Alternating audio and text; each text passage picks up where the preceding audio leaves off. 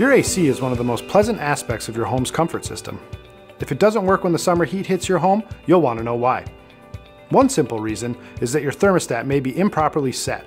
If it isn't set to cool or the temperature hasn't been lowered, the AC isn't going to work effectively.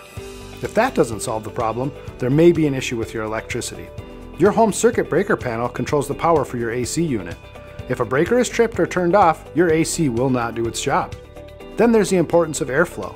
Air needs to circulate unimpeded for your system to work. If your air filter is coated with years of dusty memories, the AC is going to struggle to do its job. If these sources are not the cause, your system may have faulty parts. Motors may be broken, your evaporator could be filthy, or your condenser may even be on the fritz. When this is the case, the fixes are a little more complex, and it's best to contact a licensed professional.